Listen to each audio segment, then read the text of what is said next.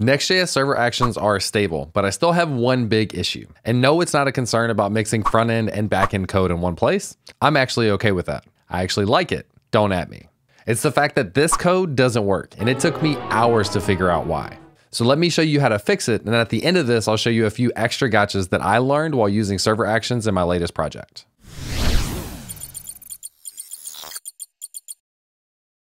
Before I can show you my specific problem with server actions, let's start with a brief overview of what server actions are. Server actions are a way to handle form submissions in Next.js without having to create separate API endpoints like you used to have to do in the past. This basically means that you can combine your server-side logic with your React components, and a lot of people have a big issue with that. This image actually went viral recently, showing an inline form submission handler that exclusively runs on the server directly inside of the markup for a React component. So let's address that directly really quickly.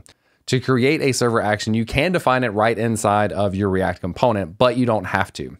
So if you're using server components, you can add the function directly inline or at the top of the function component. If you are using a separate file, you can import this into a client component or a server component. So this gives you flexibility to break this out into its own directory of actions and then import them and use them where you need them. Now, this would be my recommended way to go because it gives you a little bit of separation between the backend code and the front end, which is something that makes a lot of people uncomfortable. So if we look down here in the documentation for a little bit more of the basics, you basically define a function inside of your component or elsewhere, and then you annotate it with this use server directive. Now this is kind of inconvenient and a little gross looking, but at least it explicitly tells us where this code is going to run. Now, if you wanted to use these with a client component, you can define your action inside of an actions file that has the use server annotation, and then import that into a component that uses the use client annotation. Again, a little gross, but also very explicit on where the different pieces of code are going to run. Now you can even pass in a server component as a property to a client component and be able to reference it that way. So there are a few different options to set this up. So let's now start with my specific use case. I've been working on a platform called Deals for Devs at dealsfordevs.com. Quick shout out to both Sentry and Zeta for sponsoring my time to work on this project. It's a little late now, but it was basically me trying to aggregate a list of deals for developer related things for video platforms, tools, etc. And I had a lot of fun building this and experimenting with Next.js. Now, I wanted to allow people to submit deals, so I have a form that they can fill out, which will submit a deal that's not approved yet. Behind the scenes, this will save this to a table in a Zeta database, which is where all the data for this application is saved. Then I have an admin dashboard where I can go in and approve that thing so that it actually shows up on the site. In this case, I'll reject this because that's not a real piece of data. Now, one thing that I started to realize is that I was getting duplicate submissions like this. Now, usually this is a red flag that something is wrong with my code. This means that someone is clicking the submit button, not getting feedback on that submit actually being clicked, and then clicking that thing again before the actual submission has finished taking place. This is obviously a very poor user experience. It also means more admin work for me to go and find the duplicates and remove them. Now, what's interesting is that was just my thought of what was happening, but I was actually able to confirm this inside of the Sentry dashboard. Now I integrated Sentry into my project to be able to track errors, have alerting, etc. And when I went into the replay section, I saw that they have a dead clicks section on here. And dead clicks are defined by a user clicking a button and nothing happening for 7 seconds. So basically what would happen is users could click my button and I was showing no feedback that it was actually trying to submit. And most importantly, I didn't disable the submit button. So this was considered a dead click. And I was able to find this out inside of the Sentry dashboard and see that this has happened 26 times.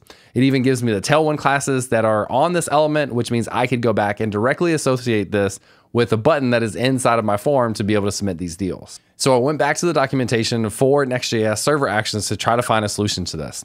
Now on the forms and mutations documentation, there is a displaying loading state section that shows exactly how to do this. It seems very simple. Basically, you convert your form to a client component. You then use the use form status hook and grab the pending property. And then you can use the pending property to be able to disable the button, update the text on the button, etc. So that's exactly what I did. So I started out with a regular server component that looks like this, has a bunch of form stuff in here. At the end, I have a button for my submit. So then I updated my code to add that pending hook and then reference that inside of my button. So notice that I turned this into a client component. I then used the hook just like the documentation said. I grabbed the pending property. I did some debugging to see when that thing was changing because it wasn't doing what I thought. And then if we scroll down, I update the text on the submit button to show the ... while it's pending and then disable this thing while it's pending as well. Now, I'll be honest, I did the wrong thing and I just pushed this code to production without actually testing it because I assumed it would just work as is. It seems pretty simple, right? Well, I realized that that actually wasn't happening correctly at all. So if we go back to the locally running site and just try to add in some dummy data here to test this submit, we can see that there's no loading state down here. Now, if that was too quick, we could also go in and debug this a little bit further to throttle the network and make it on a slow connection, which should give it more time to be able to show this. So under the networking tab, we can enable presets for fast G, slow G. So I did that, and then I went through the same process again. Add in dummy data and submit, but the same thing is happening. No feedback, no idea that this thing is actually submitting the way I wanted it to. So this is where I spent hours now trying to debug why was this not handling this pending state the way it was supposed to. Again, the code is simple enough. We convert this to a client component. We use the hook, we grab the property, and then we use it to update the text and then disable the button. Eventually, it took going back to the documentation and reading in detail every single word in here.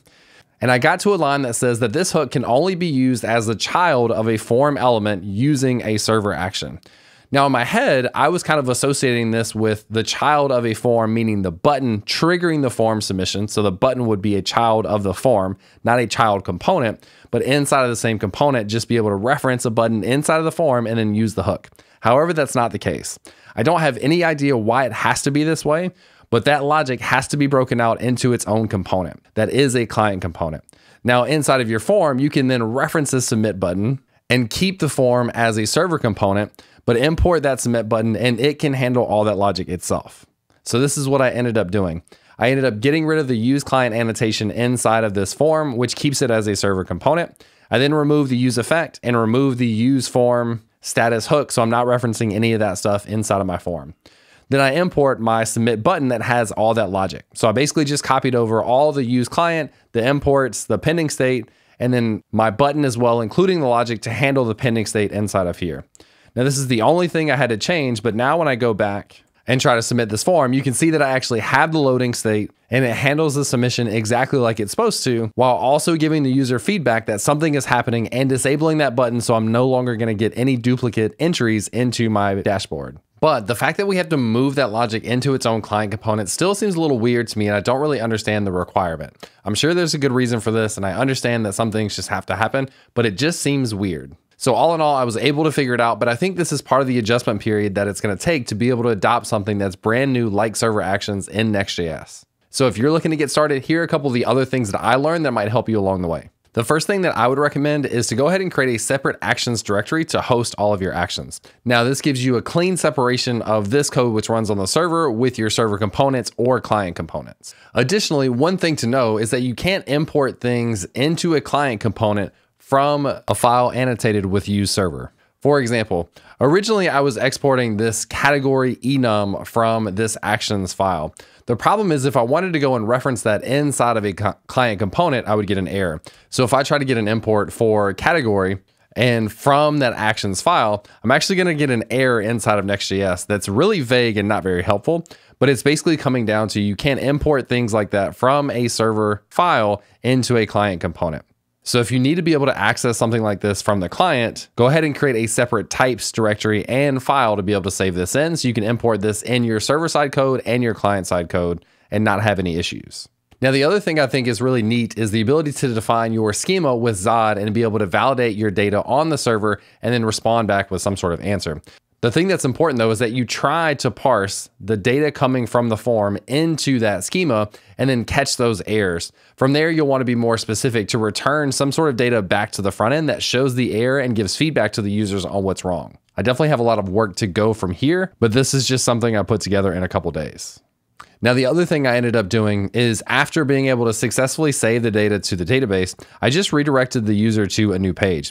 Now, this was easy enough for me to just create this sample page and then redirect the user over. Since I have the add deal button inside of the nav bar, they have an easy way to get back to this form as well. So this just seems like a pretty clean flow of being able to submit the form when it's successful, navigate somewhere else, and they can come back to add another one if they need to. So that was my big frustration with Next.js server actions. All in all, for the most part, I've really enjoyed it. So hopefully I continue to work with it, continue to enjoy it, and hopefully you do as well. Now, because of all this building I'm doing, I'm actually going to build a course around all the things that I've learned to build something similar to what you saw in this video.